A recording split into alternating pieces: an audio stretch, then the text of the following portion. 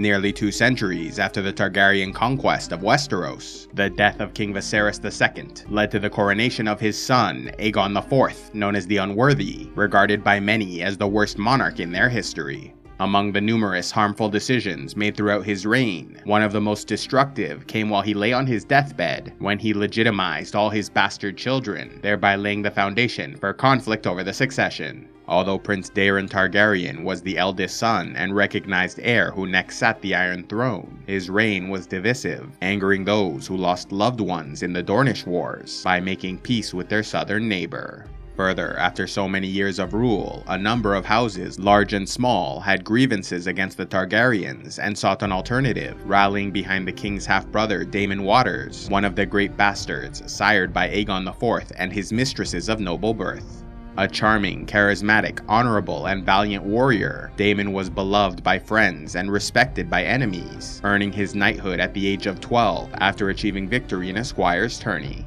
His father, the king, was so impressed with his performance that day that before the entire court, he gifted him the Valyrian steel sword, Blackfyre, once wielded by Aegon the Conqueror, said to be the weapon of the king. As a result of this gift and Daemon's ever-burgeoning reputation, many came to see him as the chosen heir to the Iron Throne, naming him the king who bore the sword. Adopting the name Daemon Blackfyre, he gained many followers, but his most fervent support came from his half-brother Aegor Rivers, another of the great bastards, who had a deep personal hatred for their other sibling, Brynden Rivers, who served as Hand of the King for Daemon II. By 196 AC, the conflict at last erupted into the First Blackfyre Rebellion, culminating in the Battle of the Redgrass Field, where Daemon Blackfyre famously defeated Sir Gawain Corbray after an hour-long duel. Due to the king's sense of honor, he could not allow such a worthy foe to pass away, and so ordered that his opponent be taken off the battlefield and his wounds treated. However, this act of chivalry proved his downfall, as it gave time for the archer company of Brynden Rivers to rain fire arrows upon them, killing Daemon Blackfyre as well as his eldest sons, Aegon and Aemon. Rallying the remnants of the Blackfyre army, Aegor Rivers, also known as Bittersteel, cut a bloody path to reach Brynden Rivers, defeating him in a duel and taking out his eye before he fled. With no more hope of victory, Bittersteel led a retreat, securing the sword Blackfyre as well as Daemon's surviving sons, and boarded ships to seek refuge in Essos. Though over 10,000 men died in the battle, King Daemon II and House Targaryen defeated the rebellion, but it would not be the last time they faced this threat, as Aegor Rivers remained loyal to the memory of his brother Daemon, and refused to admit defeat, using their time as exiles to settle House Blackfyre in Tyrosh, and prepare for their next attempt to take the Iron Throne. After serving a year with the Second Sons, Bittersteel needed a long-term way to earn coin, sustain their forces, and avoid losing men to mercenary groups, and so formed the Golden Company, earning a reputation for having thousands of well-trained, disciplined soldiers who never break a contract, with their famous motto announcing "Our word is as good as gold." Yet just as they were true to their word, they expected the same from their employers, sacking the city of Qohor when they refused to honor a contract. Although Bittersteel and the Golden Company did not support Daemon Blackfyre II in the Second Blackfyre Rebellion of 212 AC, it was because they instead backed his younger brother Haegon I, launching the Third Blackfyre Rebellion in 219 AC. Suffering another defeat, Haegon was dishonorably killed after surrendering, while Aegor Rivers was captured alive and taken to the capital, where many advocated for his execution. But the elderly king, Aerys I, chose mercy and sent him to the Night's Watch, unaware that the Golden Company remained loyal to Bittersteel, rescuing their leader as he sailed north and taking him to Tyrosh, where they continued their campaign by crowning Haegon's son, Daemon Blackfyre III, as the true king of Westeros. In 236 AC, Aegor Rivers made his final attempt to overthrow House Targaryen, leading the Golden Company in the Fourth Blackfyre Rebellion by landing at Massey's Hook in the Crown Lands. Yet they proved unable to win local support for their cause, and were thoroughly defeated in the Battle of Wendwater Bridge, where Sir Duncan the Tall killed Daemon Blackfyre III in single combat.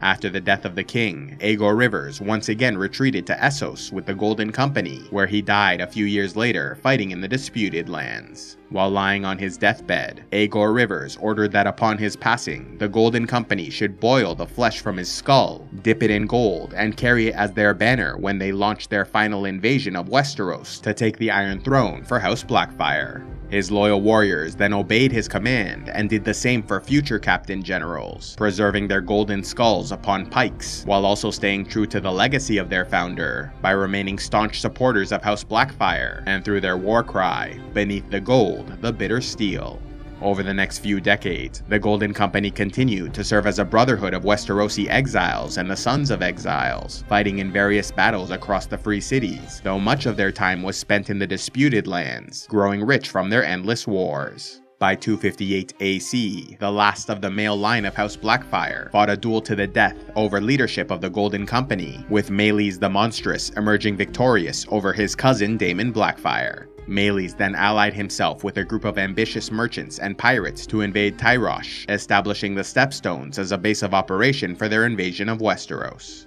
However, wise King Jaehaerys II was aware of their plans and launched a preemptive strike in 260 AC, beginning the Fifth Blackfyre Rebellion, also known as the War of the Ninepenny Kings. Among the many Westerosi warriors who distinguished themselves in battle, none could claim greater glory than young Barristan Selmy, who cut a bloody path through the Golden Company to reach Meleys the Monstrous, slaying him in single combat. Though the Golden Company were no longer led by House Blackfyre, they continued to honor the traditions of the past, and still considered themselves a company of Westerosi exiles, with the primary goal of one day returning to their homeland. After the defeat of House Targaryen in Robert's Rebellion, the son of the murdered king, Prince Viserys, feasted the Golden Company while living as an exile in Essos, hoping to win their support, but they instead laughed in his face and refused. However, over a decade later, as Westeros tore itself apart in the War of the Five Kings, their attitude changed, even at the cost of their reputation, breaking a contract for the first time in their history in order to support the plan of Illyrio Mopatis, a wealthy merchant from Pentos, who wanted to arrange a marriage alliance between Aegon Targaryen, the son of Crown Prince Rhaegar, who they claim was saved as a baby, and Daenerys Targaryen, the younger sister of Rhaegar and Viserys, who hatched 3 dragons during her time in the East and was conquering Slaver's Bay. Though the legitimacy of this Aegon Targaryen was uncertain, he was an intelligent, honorable, and valiant young warrior who, with the aid of his guardian Jon Cunnington, won the loyalty of the Golden Company. Their faith in the boy was so profound that in 300 AC, after learning Daenerys was staying in the east to rule as Queen of Meereen, they abandoned Illyrio's marriage plan and sailed directly for Westeros to proclaim Aegon Targaryen as king. After encountering a storm that scattered their forces, the Golden Company began their invasion, capturing Griffin's Roost, Crow's Nest, Rainhouse, Greenstone, Mistwood, Tarth, and half the Stepstones, before Aegon personally led them in the conquest of Storm's End. Under the command of Harry Strickland, the Golden Company at this time consisted of 10,000 warriors, including 500 knights, each with 3 horses, mounted squires, 24 elephants, and 1,000 archers wielding crossbows, double-curved bows, and longbows, alongside 50 Summer Islanders with bows of Goldenheart, a famed wood from their homeland.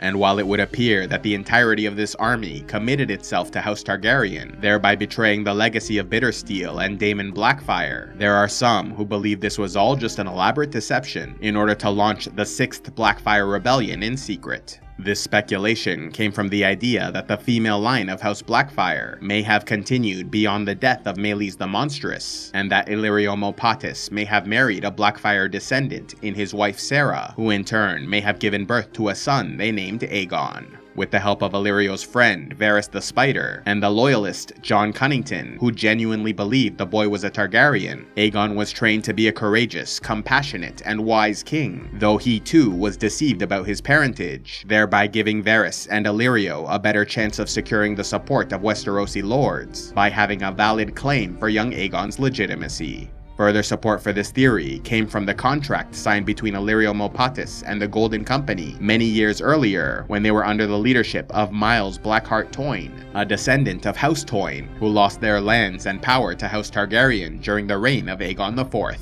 Toyne's deep hatred for Aegon's descendants, coupled with the Golden Company's history of supporting House Blackfyre, made it unlikely they would want a Targaryen on the throne. In addition, there are some who believe Illyrio Mopatis was in possession of the Valyrian steel sword, Blackfyre, and would one day bestow it upon Aegon.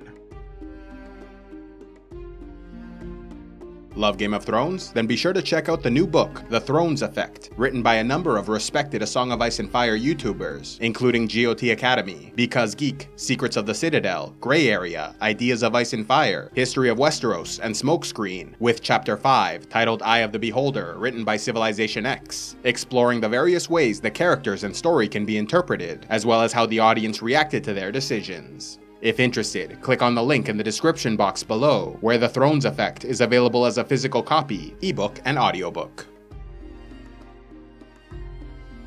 A special thanks to all those who contribute to CivilizationEx, like Lionel Storm, the Warhammer of Lightning, Sir Bob of the Buoy, Mamoru the Obscured Hermit Alchemist, and Delacruz the Freed. If you'd like to help CivilizationEx, click on the Patreon link, and please be sure to like, subscribe, and turn on notifications to see more.